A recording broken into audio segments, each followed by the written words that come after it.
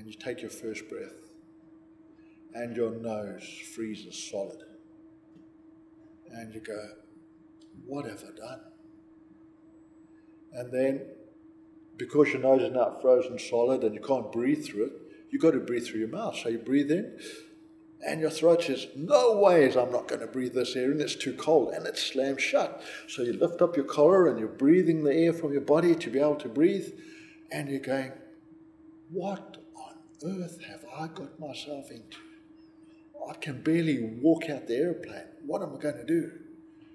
And then you look around, and in all the white, the way the sun beats down on the snow and the humps and the bumps in the snow and the ice, there's colours, there's greens and blues and reds in the distance, and you go, wow, this is absolutely amazing.